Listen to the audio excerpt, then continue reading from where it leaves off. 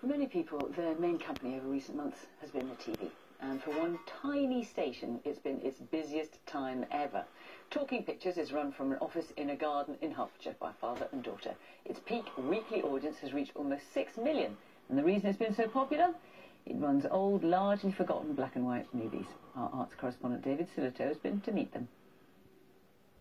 Take a trip down memory lane with Talking Pictures TV, a treasure trove of British cinema history.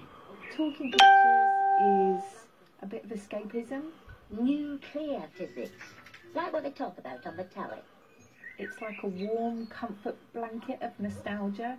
Yeah, there you are. Pushing. What a pushing bit, pushing. Talking Pictures TV. It's a little reminder of black and white Britain.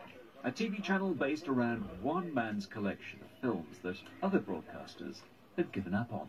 I've always had an interest in British films, and obscure British films at that. A determined body of men carry on a relentless... We started to buy these libraries of films. Did no one else want to take these films on? No. I remember going to a quite large satellite company and was told that we do not run black and white after 4 o'clock in the afternoon. This is stuff no one else wanted. Exactly so, yeah. A fish market, Billingsgate, and it's been there for over 1,000 years. And its audience has been rising, nearly 6 million at the peak of the lockdown. Not bad for a little family business. And all of it is run from here, a little office in the garden. Hello, Talking Pictures. An HQ with 2 desks, one for Noel and one for his daughter Sarah. So describe your audience.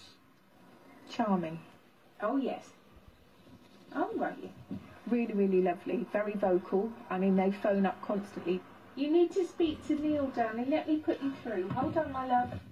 You know, I love the fact that they feel that they can ring us and have a chat in the projectionist box with me and Dad. You know, it's important, and I'm not sure there's many channels that have that kind of rapport or relationship with their audience. And relive the best of the past, the greatest... Talking Pictures, a reminder of a lost world, and for many, a lockdown friend. David Sillitoe, BBC News, Hertfordshire. Oh, I love that. Right, let's take a look at the weather. It's